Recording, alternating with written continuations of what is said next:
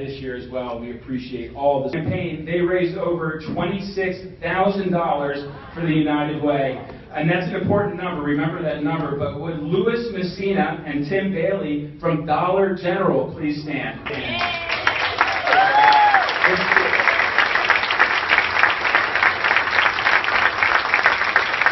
That is the crescendo. But I just want to say, my campaign cabinet who's here, who was campaigns, to work with our pay centers, to work with our incentive sponsors. We couldn't have done it without them. So a big thank you to all the volunteers on this year's campaign cabinet. And I just hope that you enjoyed the experience as much as I did, that you found reward personally and professionally in this.